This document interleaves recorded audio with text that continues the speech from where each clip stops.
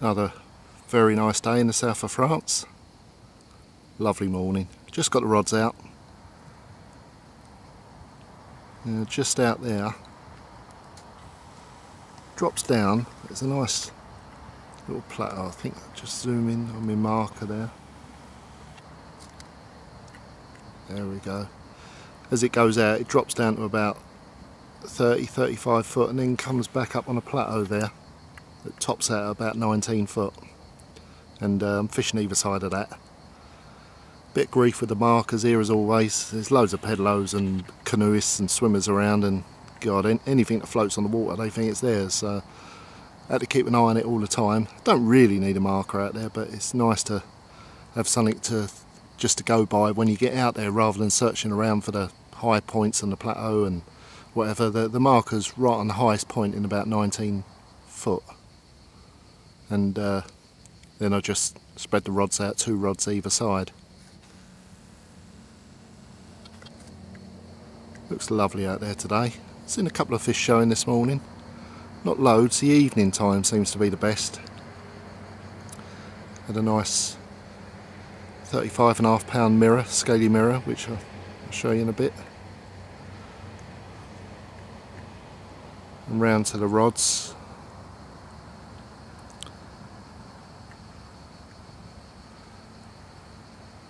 All pointing downwards towards the water. I mean, normally this type of fishing I'd have rods up in the air, but it's impossible with all the watercraft they've got out here. Bullet braid straight through to a mono leader, 25 pound bullet braid going down to a 30 pound mono leader, just because the water's so clear it's less visible at the rig end. Line nice and tight, but what I've had to do, I don't know if you can actually see it off the rod tips there.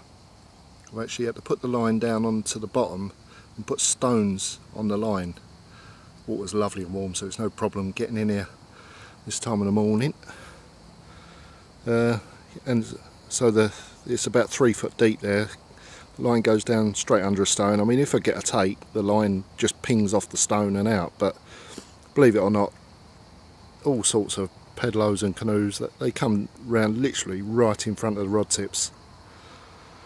So they're a bit of a nuisance. They haven't got much of a clue about fishing gear and all that. So, you know, you just have to do the best you can. But there we go, it looks lovely. Chance for a fish today, I reckon. And even if we don't get a fish today, how nice is that to look at all day long? It's lovely. Bit of swimming later on when it gets really warm. It's going to be about 30 degrees today, 31, something like that.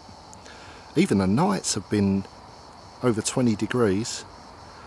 And it's a shame to have to reel in. I have to reel in by about 10 o'clock. But it's a shame because, you know, as fish jump, it's when the activity really starts. And right on last knockings, it seems to be the best chance of the day. But there we go. Them's the rules. The Garde de Pêche did actually do a raid on the lake last night, and there's a few people around on the lake. I don't think there was many people fishing. If they were, then they ain't got no rods to fish with anymore, I shouldn't think. They're very strict on it this year. But there we go. I was all tucked up in bed, and the rods were put away as well. There we go. We'll see what today brings anyway.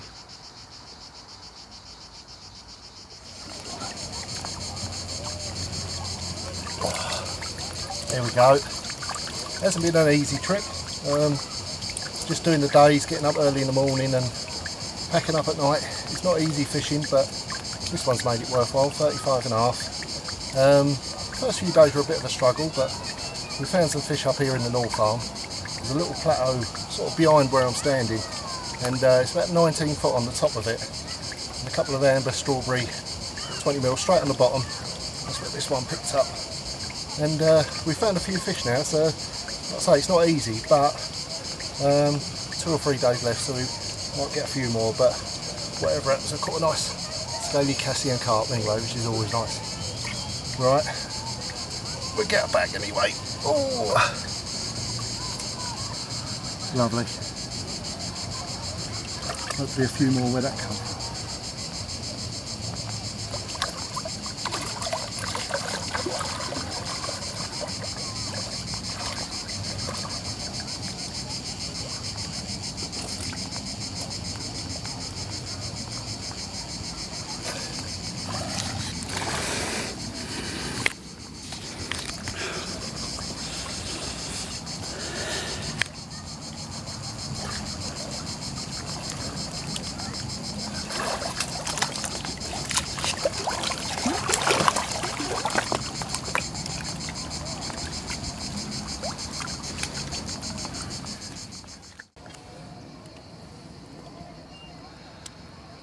Right, just a quick look at the rig I'm using.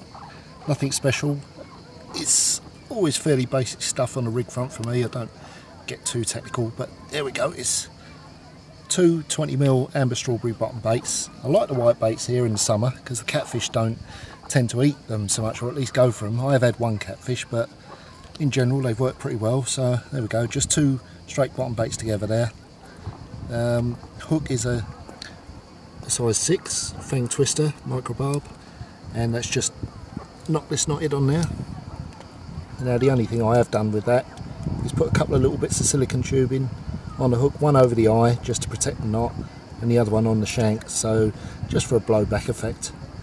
But that's all it is, nothing special about that. Now hook length is missing link gravel, 25 pound. Using the gravel because it is a fairly light sandy bottom here, and it blends in pretty good, pretty well. And that hook length there, you can see it on the rock, and the bottom under the, most of the bottom under the water is pretty similar. So that's about 10 inches, about 10-inch hook length. A little bit of Klingon putty about halfway up.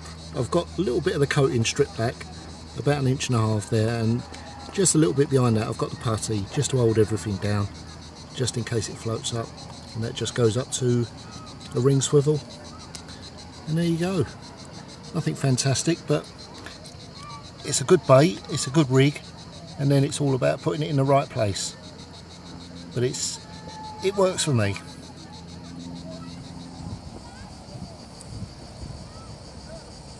There we go, if we can just see that there. That's my marker there. It's actually about 18 inches under the water, and I've had to do that because although these little balls, foam balls, are only about £2 for half a dozen in any shop around here, as soon as you put them on the top, every peddler within half a mile wants to nick it. And I had murders yesterday, so now I've put it about 2 foot under the water, and in the clear water I can see it from quite a distance away, so I know where it is. But importantly, pedlos and canoes don't see it. So anyway, let's have a look at the spot. Now this is just off the end of the plateau. It comes up and drops pretty quick. We're coming up out of really about, well, it comes anything up to 100 foot out there, but it comes up quite fast onto this plateau. And yeah, 26, yeah, we're just going past the marker, and yeah, 24 foot, it's about the spot I'm fishing. As it comes up a bit shallow, you can just, if you can just see that, it's a bit of weed on the top in about 22 to 19 to 22 foot. Yeah, you can just see it there, and it's not bad, it's not very thick weed, but the fish like to be around it, but I don't really want to drop my rigs right in that, so I'm getting just to the edge of it, which is about 23 foot normally, 23, 24. Yeah, as you can see there, it's just coming up to 24 foot. And the weed, you can just see where it stops there. That's about where I'm dropping my baits. And yeah, so far so good. There's a few fish about, so a few days left as well, so there's a chance of another one or two, but that's the spot I'm fishing.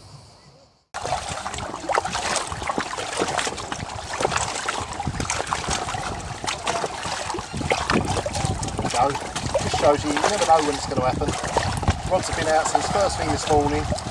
Looked good then, a couple of fish going, but nothing happened. And then middle of the afternoon, absolutely roared off just out of the blue. Not big, 25 and a half, but it's what we're here for, to catch fish. And very well, we're on a hot sunny afternoon at Cassien.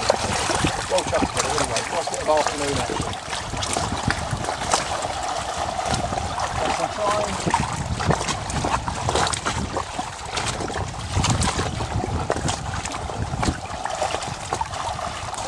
Excellent stuff.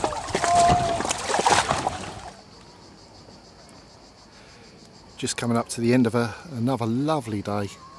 Had some fantastic weather in the last week or so. It's been a little bit funny before that.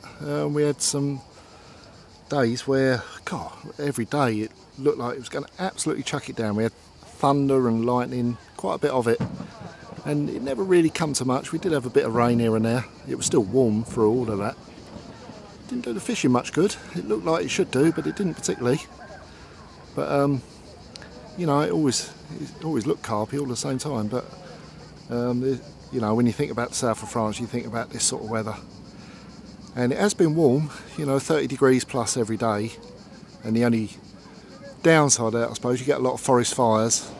And there hasn't been so many this year. There's been the odd ones, and the water planes have been coming down on the lakes for a few days, picking up water, going off, and that's what they do. They land in the North Arm here and take the water off and dump it on the fires wherever they are. You know, you tend to get lots of small fires starting in this area, and that's the easiest way of putting the fires out, rather than fire engines trying to get up into the woods and the forests. It's easier to get a plane, pick up the water and dump it straight on the fire. So, you know, they've been doing a bit of that, but other than that, it's been a lovely few days of just sitting here in the sunshine, catching a few carp and having a really good time. There's never been a place like Cassien for me. It's always been my favourite lake since I first come here, well, 27 years ago now.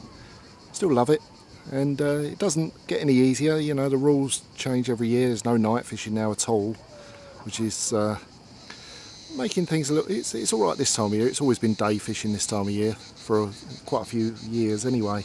The winters, it's going to change, but you know, at the moment the summers are still glorious.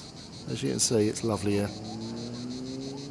Nearly the end of this trip, but hopefully many more years of this to come. Certainly hope so, as I love this place. There we go.